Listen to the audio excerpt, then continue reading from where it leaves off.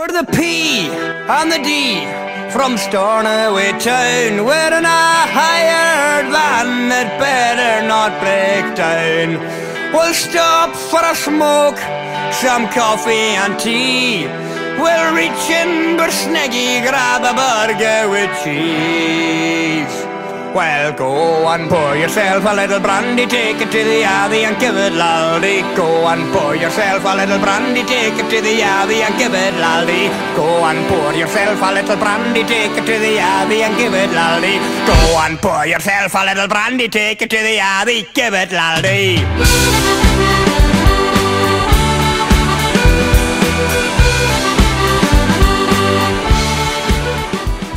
Good morning folks, it's me Drew. It's rather frosty and icy today. The grun's really hard. Get the dog on a lead now, trying to stop her chasing chickens. So once we're past the chickens I let her off.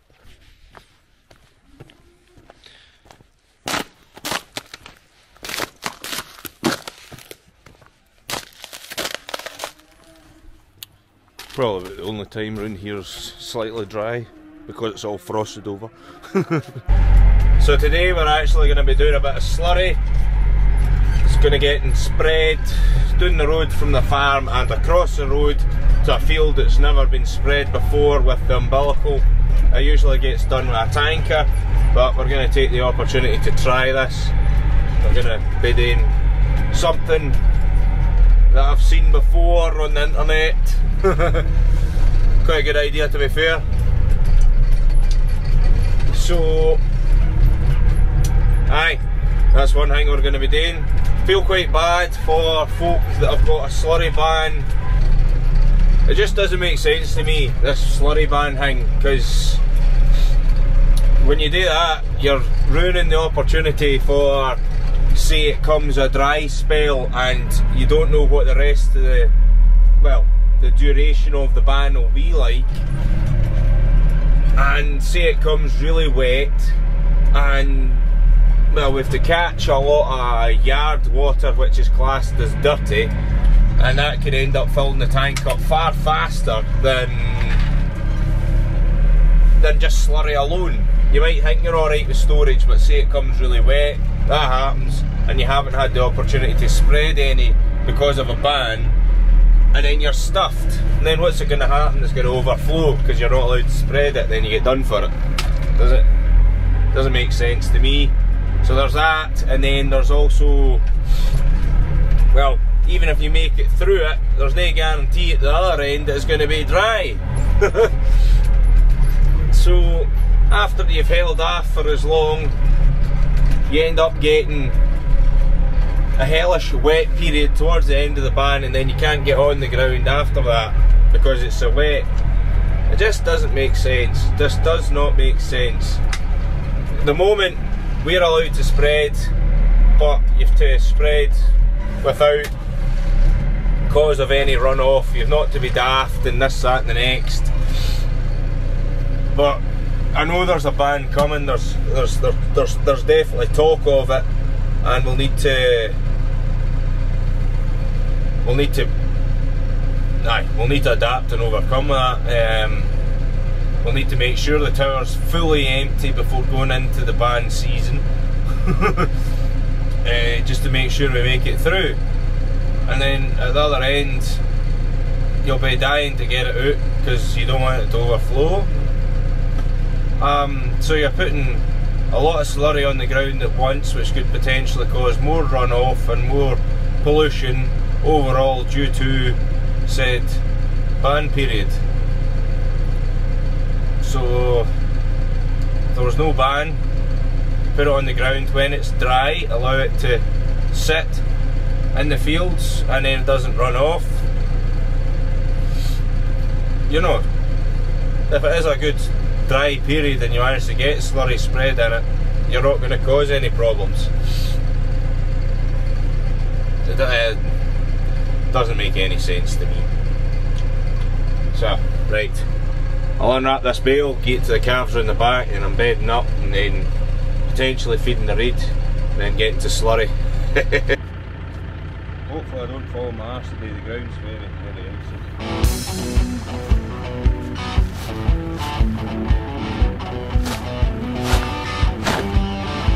Oh, here nu var. Oh, here är du. Oh, here nu var. Oh, here är du. I'm having a fuck on the back of the bus and I'm home with paper in my car with safe. There's buttocks and kayaks all over the place and they're looking at me like I'm a disgrace. Oh, here nu var. Oh, here är du. Oh, here nu var. Oh, here är du.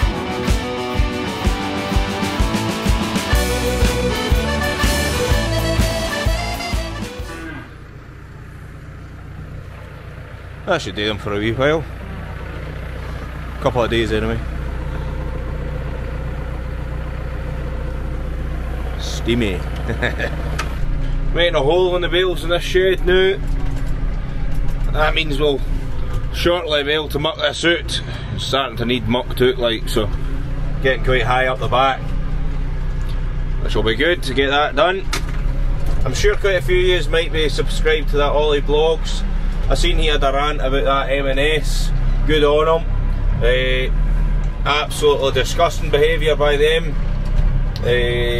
Support local produce, not imported food, and all that, but the absolute nonsense they made up about swapping meat out for a day a week will contribute. Hang on, I'm actually going to do a bit of research here to get the actual wording M&S used. Unlike M&S, I'm doing my research here. Alright, there's there. Did you know that skipping meat for just one day has the same impact on your carbon footprint as not driving your car for a month? Very good. So that's M&S's post and their claims, which is just utter crap in my opinion. It's not opinion, it's fact, and has been proven to be rubbish. Hence why they've now changed their post, and they should now actually put out an apology, I would have thought.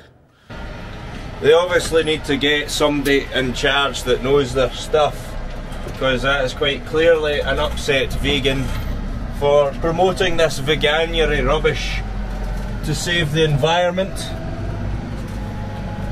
You want to save the environment? Buy local, buy sustainable, buy seasonal, and you'll do more for the environment than giving up meat for a day a week or giving up meat for a month. Do something good with yourselves.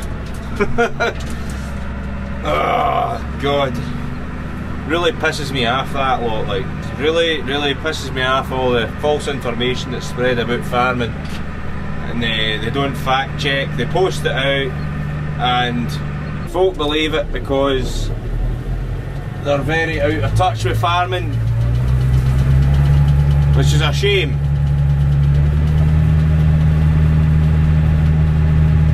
One of the reasons I actually started doing, well, I started on TikTok, and some of you will know that anyway, but that was one of the reasons I started posting stuff.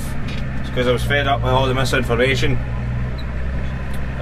Folks seemed to like what I said, and then I started YouTube because I wanted to show real farming. TikTok's one thing, YouTube's another, and I've seen multiple farmers on YouTube, and I think it's amazing the job that already some folk are doing on this. There's so many farming YouTubers already on here, and just incredible what they're doing for farming, showing actual farming. Love it.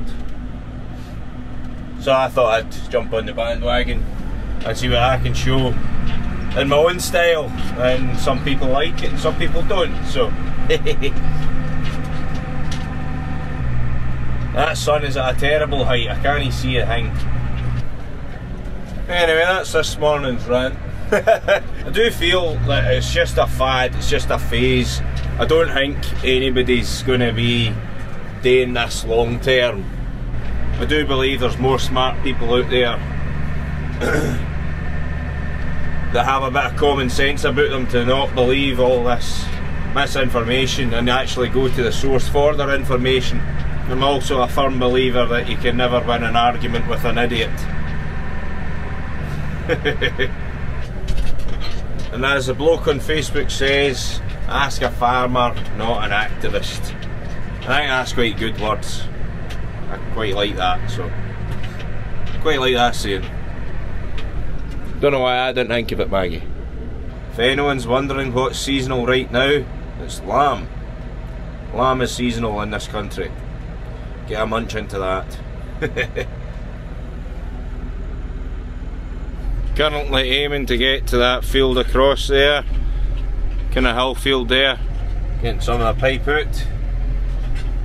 I'll need to go roll up a pipe that's elsewhere and then get it across the road. Can only see how it goes, I suppose. 2 Manitous with bales on them to get it across the road. The ground's really good, nice and hard. Perfect for this.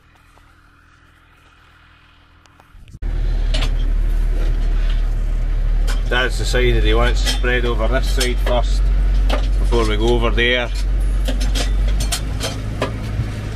So we'll get to that later this afternoon, get this done, and then head over. Finished spreading down here now, just toddling about now, waiting on the pipe emptying since I'm at the bottom of the hill. It goes all the way up to the farm up the top there.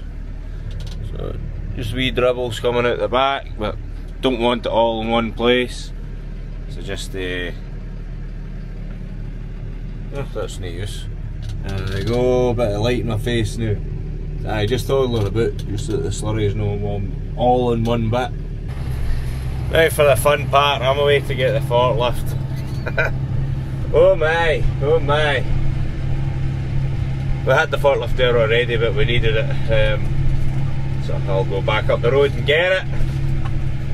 Then we'll just need to see how this goes.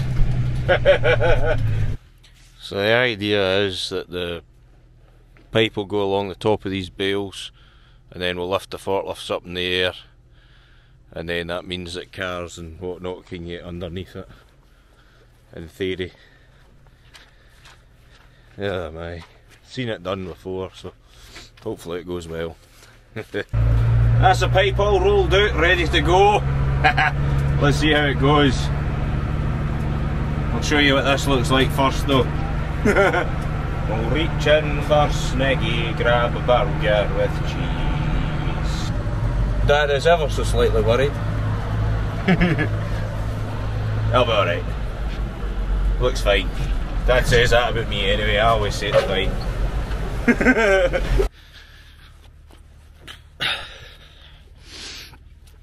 It's quite a distance really, from the farm all the way down here.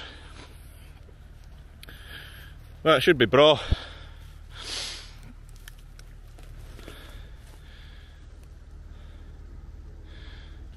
Cars can get past, don't worry. Already had a few going past. Dad was here keeping an eye on things, so he's going to get it going. Go up and get the pickup, I think, and sit in and make sure everyone's going to be alright, so that way he can keep warm. It's working very well. The pipe's still on top of the bale anyway. Ideal. And we're spreading. Fantastic. Brisket for a biscuit, let's go.